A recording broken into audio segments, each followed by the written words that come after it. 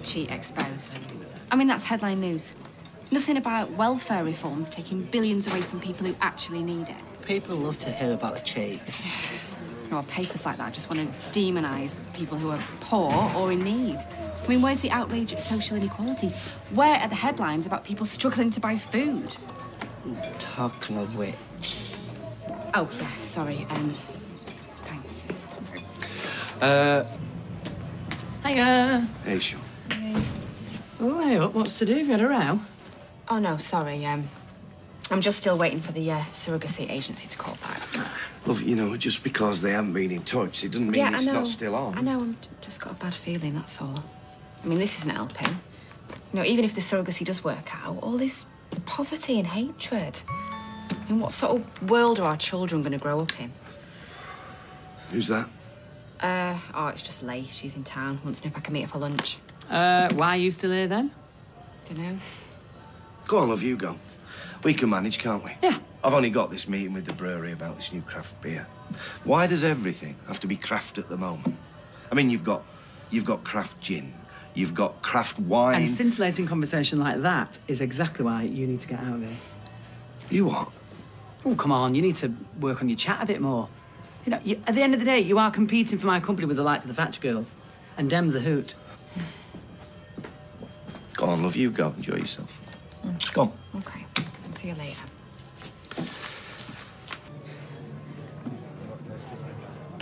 So, how are the Newton and Ridley P? Great.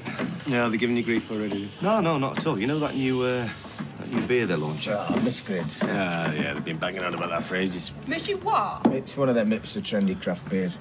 Yeah, they sent me a load of bumf about it, going on about how edgy and anti-establishment it's going to be. Yeah, well, look, hey, I've got some here. How can a beer be anti-establishment? I suppose if it's got a name no one can pronounce for starters. Right, OK, so it's a dangerously punchy combination of big flavour hops. Sounds dead edgy, that. I hate it when they give beer trendy names. They did it with real ale, calling it craft. Yeah, well, it's a marketing ploy, innit? Mark my words, craft is just real ale with more tattoos and fancier beards. Yeah, all right. Anyway, as I was saying, the good news is the place they were going to use for the launch has flooded its cellar, so they want to use here instead. When? Sunday. Oh, well, good luck with that. Oh, yeah, I know it's going to be a fair bit of work, but, you know, they've given us a free barrel of samples, so that's great news, isn't it? That gets bums on seats. Well, another way of looking at it is you do all the work, they drink all the freebies and go. Sounds good to me. Yeah, and me. Yeah, well, not everybody's like these two, you know. Peter, you have so much to learn. Not at all patronising. Look, I know Newton and Ridley were. You know what this is really about, don't you? You know, the spying on you and Toya. What are you talking about? Well, you know, you are a unknown quantity in a pub that's very important to them. Yeah, Weatherfield institution. Yeah, exactly. Yeah. I mean, chances are they've probably heard about your checkered history and they just want to kick tabs. What's that supposed to mean? What do you mean, my checkered history? Steve, what have you told them? This is Rich.